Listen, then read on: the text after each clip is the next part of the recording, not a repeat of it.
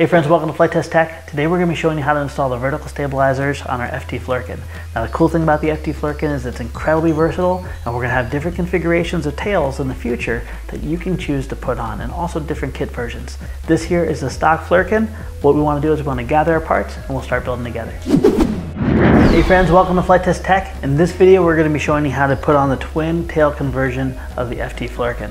Now the neat thing about the Flerken is our intention is to have many different tail versions and also power versions for this to give you some really unique experiences. In this video I'm going to be showing you how to build the two vertical stabilizers and then also using this gauge how to install them onto your Flerken. Let's go ahead and pop out the pieces that you see right here and we'll get started. The first thing we're going to do is we're going to go ahead and cut a double bevel on both sides that you see here. So let's go ahead and do that now. We have a nice sharp razor blade in our knife. There's one, and here's two.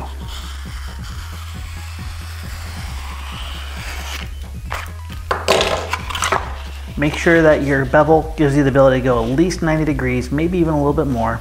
And what we're going to slowly do is we're going to slowly allow this to crease over just like that. Once we're happy with that, we'll apply a thick bead of glue right down the middle. And when we fold this over, we want to make sure that we line up both the tabs and the bottom surface evenly. Hold this down for at least 2 minutes, making sure the glue is fully dry before you release. And let's go ahead and do the same exact process now on the other side. Fold it 180. As we're going to go ahead and cut a double bevel on both sides that you see here. And a quick test fold. Again, we're going nice and slow, establishing that curve all the way down. Once everything looks good, come back with a healthy bead of glue right on the leading edge, and then around the perimeter and into the center. And when we fold this over, we want to make sure that we line up both the tabs and the bottom surface evenly. Hold this down for at least 2 minutes, making sure the glue is fully dry before you release. All right, our two vertical fins are done. Let's go ahead and bring in the Flerken and we'll mount them. First thing we want to do is just do a quick test fit. And to do so, we're going to kind of pinch in our little tabs here and then pressing down, we're going to look to make sure that everything lines up from the trailing edge up. Now these are going to be kicked slightly over, and that's what this little gauge right here is for, is to lay down and get us the proper angle over. Also, we want to make sure that our fins are not laying in a bad position, or else it'll cause the airplane to yaw one direction or the other. To center up your fins properly, we're going to line up this little feeler gauge here, and we're going to line it up with the crease right on the trailing edge. Once that's up all the way forward, we're going to place a little tiny dot right here. Now that we know where that needs to be, we're going to take our little angle gauge. The angle gauge is going to give us the proper angle of our fin. We don't want to have this flat and have a big gap.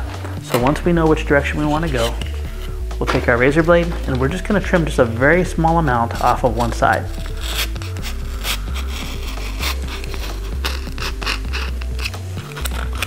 Here's one.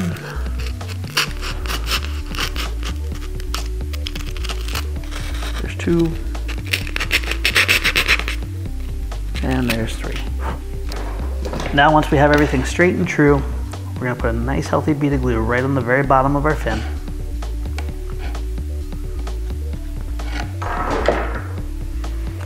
Again, right back into the tab. We're going to line up the very front tip of our vertical stabilizer and then resting our angle gauge right up against the top surface of our wing, we're going to hold that over.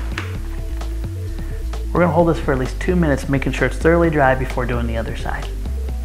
Once our tail is dried in place and we're happy with the position, we can reinforce with an additional bead of hot glue. Let's go ahead and do the exact same process now on the other side. Again, we have our, rudder portion facing outward. We're going to do a quick test fit vertically. There we go. We'll grab our little rectangle feeler gauge. We're going to line that up right with that seam. And we'll put a little tiny dot right there. Next, we'll cut a very delicate bevel.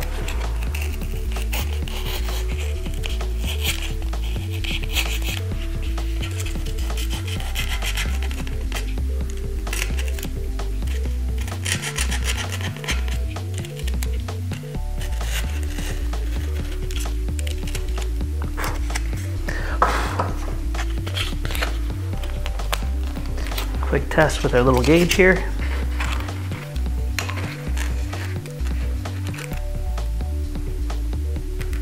That looks good. And finally, a nice healthy bead of glue. Back down, lining the very leading edge of our elevator up with the dot that we made from our gauge. And then coming back with our little angle gauge to hold everything in place.